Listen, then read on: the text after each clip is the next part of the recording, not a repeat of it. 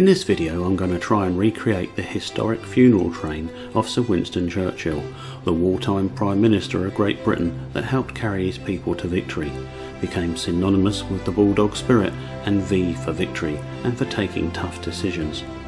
He may not have been a perfect man, but he was undoubtedly the perfect man for the job of driving back the Nazi threat and along with many other heroes bringing the world to safety.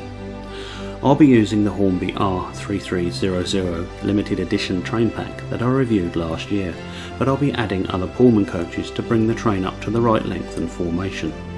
Of course it is you the viewer that will need to use imagination to see my layout as the busy Waterloo station in London. As far as possible from research done, I have attempted to recreate the route and possible trains that the solemn service might have passed on its journey to Handborough in Oxfordshire. Churchill died on the 24th of January 1965, aged 90. On the 30th of January 1965 he was given a state funeral as befitting a man of his importance and in recognition of his service to his country. His body was conveyed by train from Waterloo Station. Bullied Battle of Britain class number 34051 had been named Winston Churchill by Lord Dowding in September 1947. So this loco was sent from its home shed of Salisbury to Nine Elms in London the week before the funeral to be made ready for the special train. The train was formed of 34051, Pullman brake car 208, the special luggage van S2464, Pullman car Carina, Lydia and Perseus, and brake car Isle of Thanet.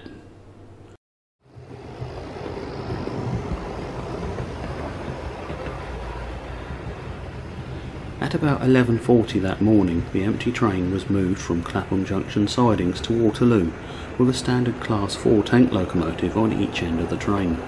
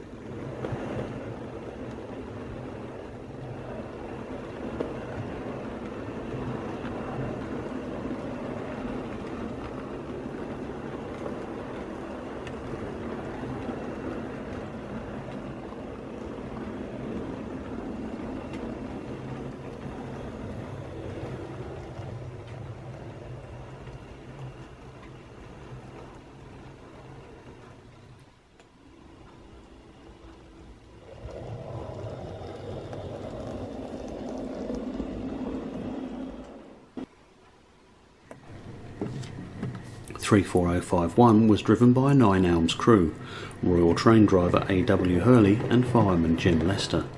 The locomotive famously carried a 3-disc head code representing V for victory. The loco made its way from the depot to the loco sidings and then to Waterloo, where it backed onto the train.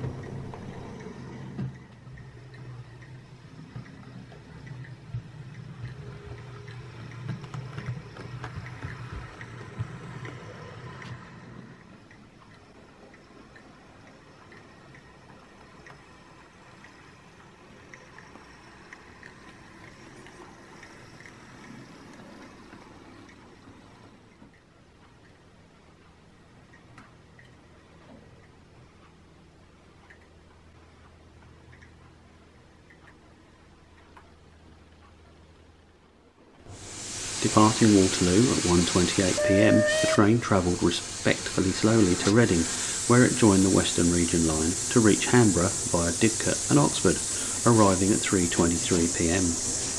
All along the route, crowds had gathered to witness the solemn train pass by. The loco men remarked at how emotional it was to see many old uniformed soldiers standing crisply to attention and saluting.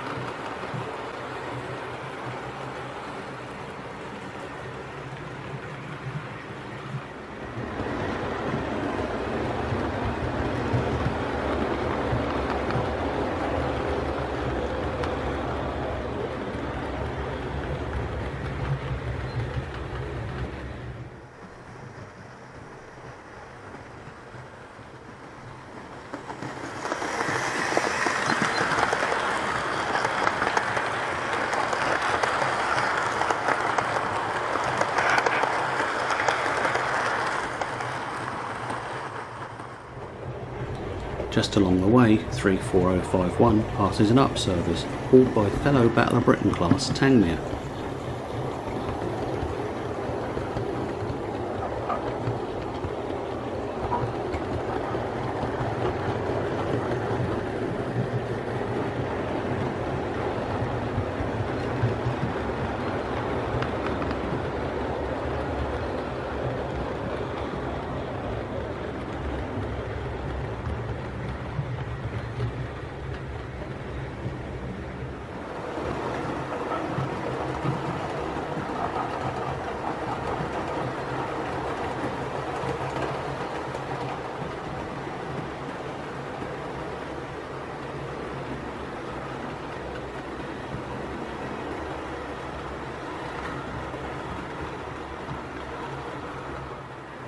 Further along still, 28 DEMU trundles along as our train continues on its way.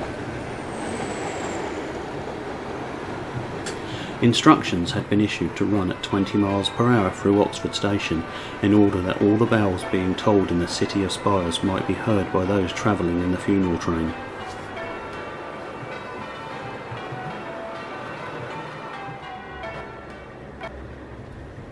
On arrival at Handborough Station, the funeral party made its way by road to St Martin's Church in Bladden, where Churchill was laid to rest alongside his family. The parish of St Martin's includes Blenheim Palace, the family seat of the Dukes of Marlborough. 34051 then returned to Nine Elms Depot Light Engine via Oxford for turning. Once the private funeral arrangements had been completed, the funeral party rejoined the train at 16:20, where it returned to London Paddington, this time hauled by D1015 Western Champion diesel locomotive. Here my D1023 Western Fusilier stands in. So there ends an era and a historic train. 34051 in the baggage car has been preserved and can be found at the National Rail Museum in York. I hope you enjoyed this special look at a very special train from our history.